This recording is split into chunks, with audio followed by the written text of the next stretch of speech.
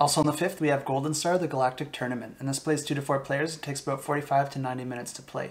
And this is a re-implementation of a previous campaign that got cancelled, and it's too bad that it got cancelled because this game looks like a lot of fun. It was definitely one that I was interested in backing, but for whatever reason, the publisher decided to pull it down, retheme it, and make some tweaks, and they are re-releasing it this week. And this is a very combat-heavy game where players are going to be taking on the roles of 2 different alien factions with their own unique and asymmetrical powers. And I couldn't find too much info on the changes to this game, so I'll just tell you a little bit how the original played, but just keep in mind that some of the verbiage and terminology might have changed. But in the original gameplay design, players were flying around the galaxy, trying to colonize different planets, and engaging in a lot of combat with their opponents. Combat in this game plays very similar to Cosmic Encounter. Strength can be added to one side of a conflict based on the adjacent colonies, spaceships, and neutral players that are in their surrounding areas, if those neutral players decide that they also want to contribute to the battle. At that point, players both simultaneously reveal their attack cards, and that's going to add to the strength as well,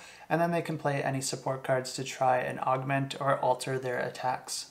And the way that players tried to win the original game is that at any point they could try to complete the final fusion on their turn, and if they were undefeated until their following turn, they would have completed their final fusion and won the game.